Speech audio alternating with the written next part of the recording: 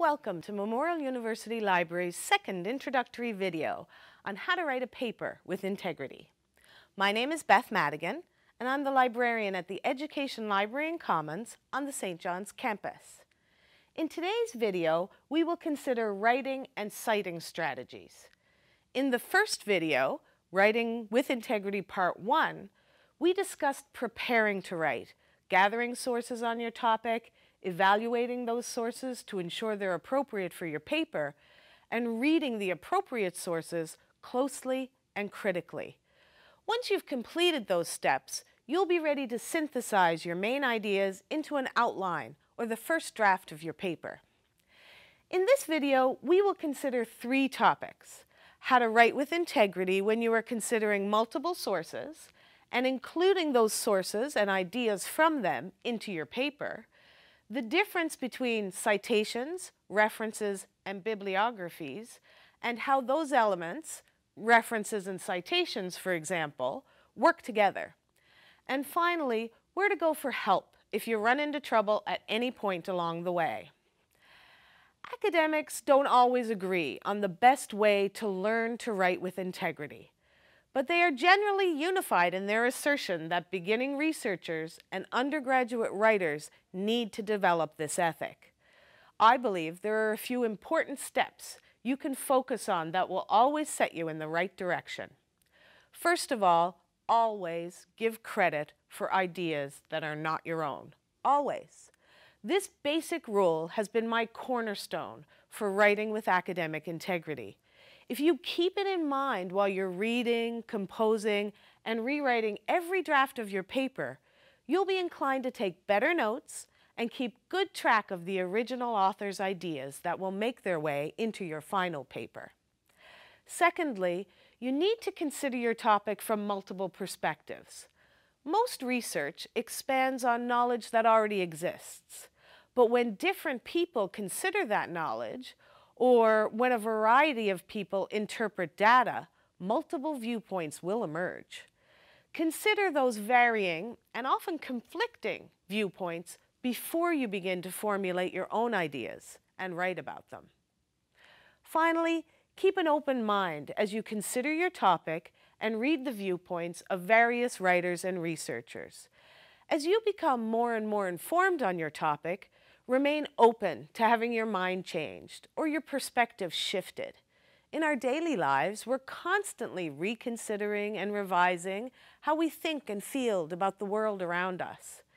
In research and academic writing, that process is similar, but more deliberate.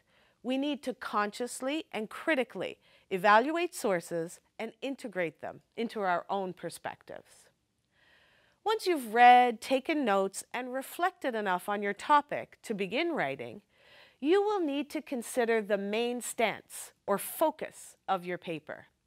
Synthesize the main points of your reading into a cohesive perspective or argument. This is the thesis of your paper. You will support your thesis with ideas and critiques from your reading. Each of those ideas must be credited in your paper with a citation. More on that in a minute. When you're writing, use your own words as often as possible. You are about to enter the scholarly conversation on this topic, so find your own voice and write with that voice. You can paraphrase, rewording the original author with your own words, or summarize, or critique the viewpoints that you've researched using your own voice. Then, use citations to credit the original authors in your paper. Occasionally, you'll find that you want to use an original author's exact words. Using quotations sparingly can be a powerful tool to support an argument. Check your style manual for the guidelines on how to format quotations in your paper. Generally, for short quotes, use quotation marks and copy the author's words exactly as they were written in the original source. Then, provide a citation for that quotation and a reference for the source at the end of your paper. Your instructor will indicate the style guide you should use for the format of the citations and the references in your essay.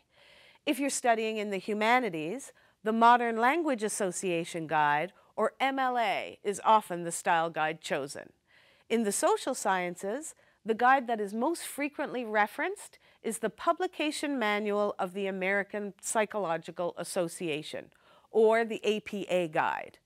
But there are several other manuals and styles that you might encounter over your academic career.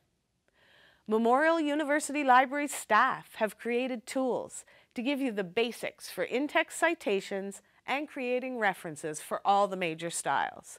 For MLA, APA, and Chicago styles, librarians have also created short videos that demonstrate the basics of using that style to create your citations, reference list, or bibliography.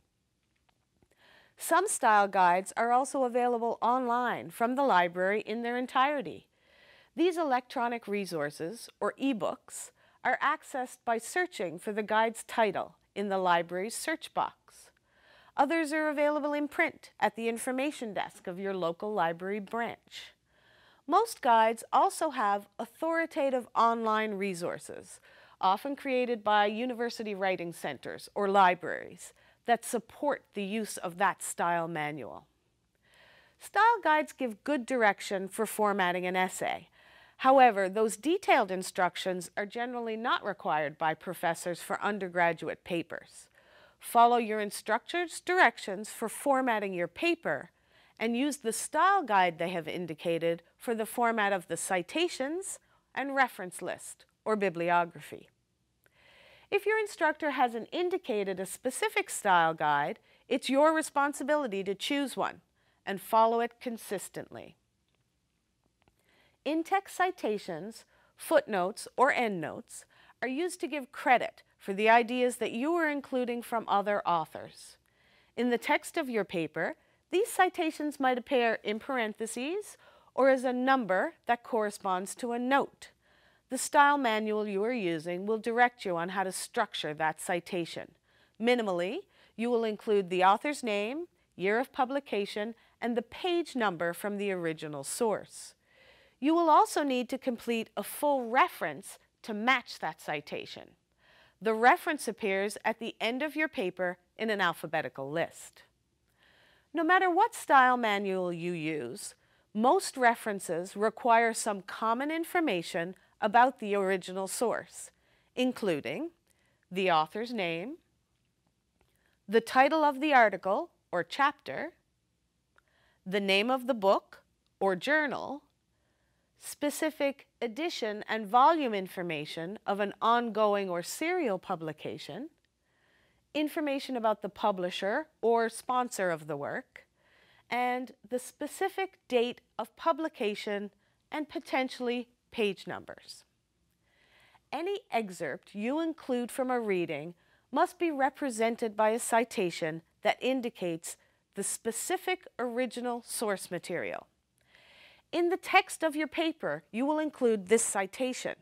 Then at the end of your paper, you will include a list of works cited, matching each citation with a full reference for every citation that you included in your paper.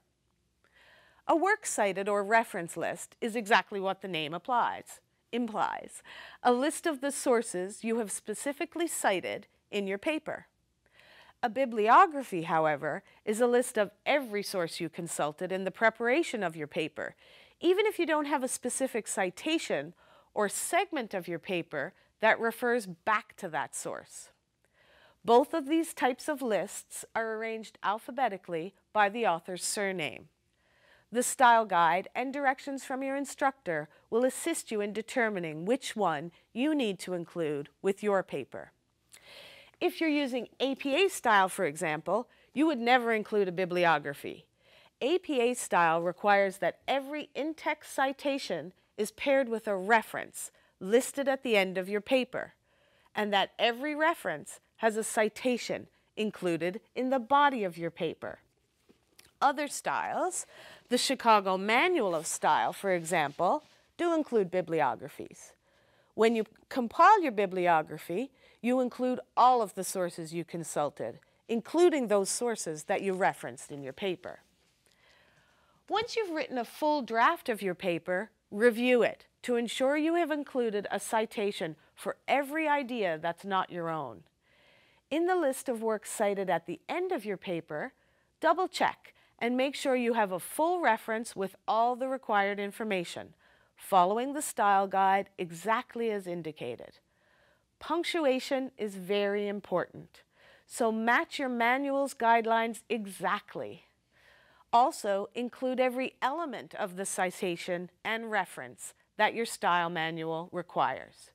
If you're missing an element, the place of publication, for example, search for the reading in the library's search box. If your source appears, check the details included in the bibliographic record, and you're likely to find your missing information without having to return to the original source. If you're unsure or confused about how to cite, library staff are always available to assist. You can reach library staff in person, on the telephone, via live chat, or by email. Visit the Memorial University Library's Ask Us page for details on all the different ways you can contact a library staff member for assistance. Thank you, and good luck.